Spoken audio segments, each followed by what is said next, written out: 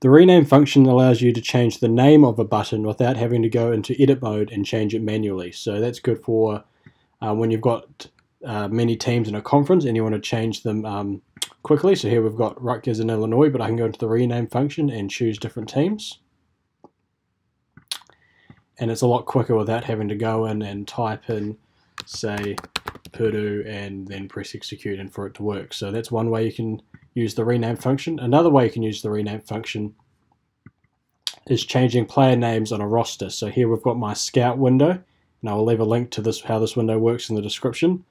But I've only got 5 player slots here. However, as we know, there's more than 5 players on a basketball team. So if a player comes off and is substituted, we want to change their name quickly without having to go into edit mode and type in their name manually. So how do we do this? Well, we open an Excel workbook and we type in all their names. Now, you can have them all down on one row in the A column. However, here I'm going to have them in positional slots. So I've got center, forward, and guard, and we'll see how that works in the rename function. So center, just have the one name, forward, and then over a column, put all their names down. Guard in the A column, and again in the B column, put all their names and then going down.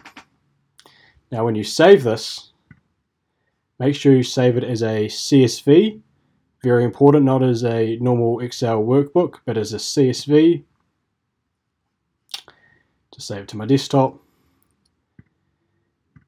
And now when I go into these buttons, I'm just going to select all of them at once.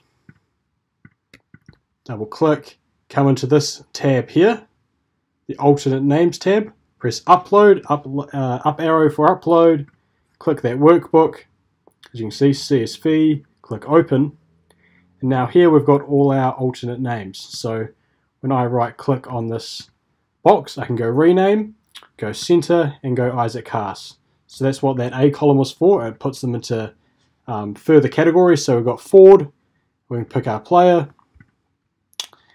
and we can keep going down our list and pick all of our players. Now, if someone gets injured or if someone is substituted, we can quickly change that player name. So we go, oh, PJ Thompson's being substituted, quickly go rename and put in the new player.